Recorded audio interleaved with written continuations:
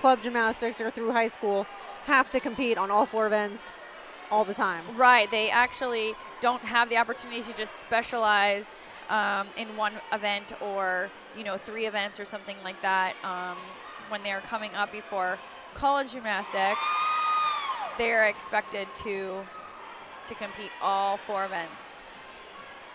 This is Jamie DeCicco for Carolina. Again, she is in their anchor spot. A little bit of the pressure kind of off of her since they have had 5 hit routines so far for balance beam. Sure, but they could use a big score for sure. Definitely. She's actually their beam specialist. She's one of their seniors. Again, another one of those unique kind of elements that we were talking about before. We don't see that a lot. Not really worth anything, but possibly some composition or artistry points from the judges. Yeah, exactly. Those are some of the categories that they can deduct in overall. So as long as you hit on them, kind of save some of those half and 10th deductions. Sure.